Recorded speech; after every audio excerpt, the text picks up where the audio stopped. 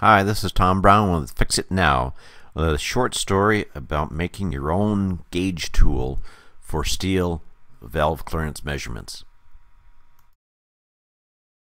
This is a short video regarding my tune-up of a 4-stroke Stihl FS130R weed eater.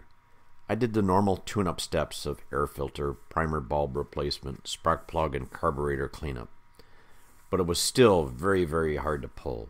These 4-strokes are very sensitive to valve clearance, and they need adjustments to reduce the pull force.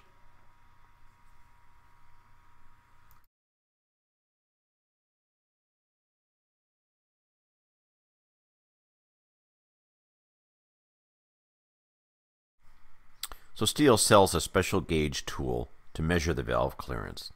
Well, I didn't want to go back to the store and go get that after getting all the other supplies.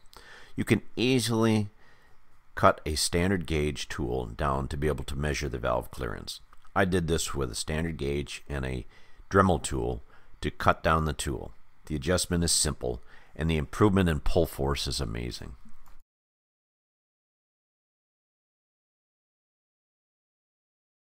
In this video, I showed you how to make your own valve clearance measuring tool.